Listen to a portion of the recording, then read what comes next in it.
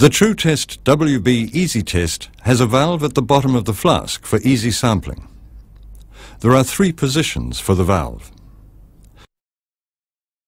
stir and sample, milk position, wash and empty position. During milking and during storage, the valve must be left in the milk position. When an animal has finished milking, read the yield from the flask and note this down. If the flask is less than half full, stir the milk for 5 seconds.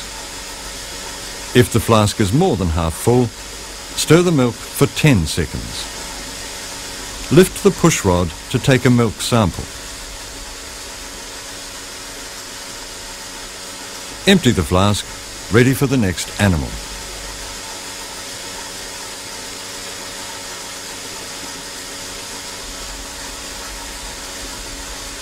When it's time for washing, turn the valve to the wash position.